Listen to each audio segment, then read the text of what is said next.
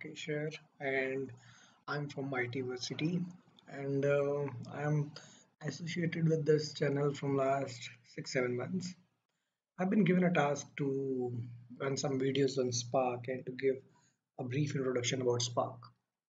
So, guys, as you can see in this channel, we have lots of playlists which mainly focus on big data Hadoop, but down the line we'll expand it, and down the line you'll see more and more technologies into this IT varsity, which is nothing but a open source or a free university, free IT online university for students, for working professionals, and everyone.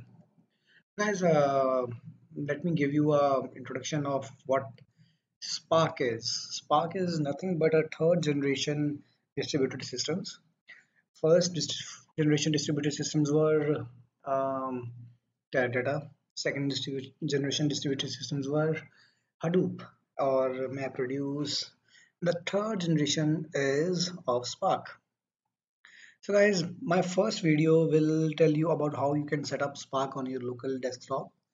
For you, you need not to do anything. You just have to go to this path, which is Spark, Apache Spark downloads. Over here you can see that there's source code available, but I would recommend you to go for this and direct download and click here. So once you click here, you'll see that uh, something is loading, and that is nothing but Spark's binaries get loaded onto your system. I already have the same on my system, so what I'll do is cancel it out. So on your PC, what you'll see is you'll see binary or a .tgz file like this. You need not to do anything but to extract it, and when you extract it you'll see a folder like this. And once you get into the bin folder, you have to type cmd and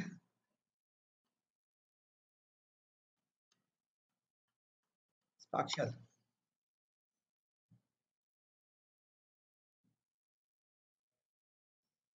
It is taking time.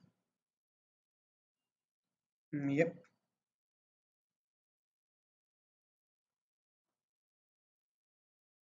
Yeah.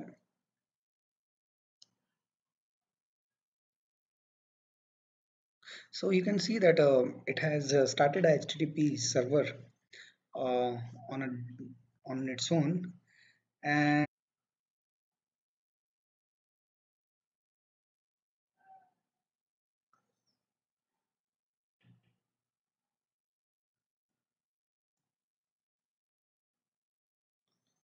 so as you can see that it has started um Sparks on web based admin on my localhost 4040. So what I'll do is I'll go here, I'll type localhost 4040, and you would be able to see Spark over here. So that is nothing but a Spark admin on which you can see the events. What are the events which are here? So what I'll do is, as you can see that I'm able to see a Scala shell over here. So the prerequisites for Spark are Java 8. I'll request you to have Maven and Scala 2.11 on your local as well. Yeah, you require Scala 2.11.7 because the same IDE you need to install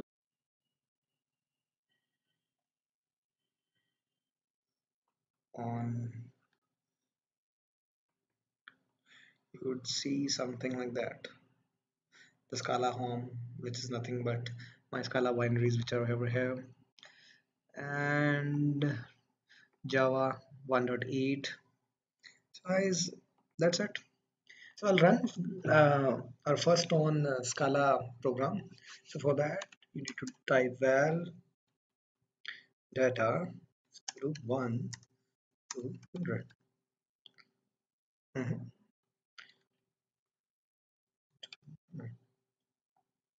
So what it has done is it has created a collection of data from a range from 1 to 100. Then Scala or Spark, Spark works on a principle of RDDs, resilient distributed data sets. So what we do is we create RDDs and we create many more RDDs on the top of other RDDs, and then we play some action on them. The main advantage of Spark is that Spark is lightning fast, and it has become lightning fast because of the in-memory processing of data. Is data. This data is equal to Spark context dot parallelize data. So what it will do is it will create a first RDD, parallel collection RDD, and now on the top of this data, what I'll do is dist data dot filter less than 10. So this is nothing but a closure which I had implemented and collect.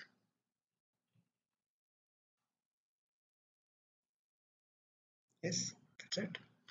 If I'll write something like that again, yes, you can see the speed. Or if I'll say that val result is equal to something like that. So if I'll say, now you can see the result. So this was your first program in Spark.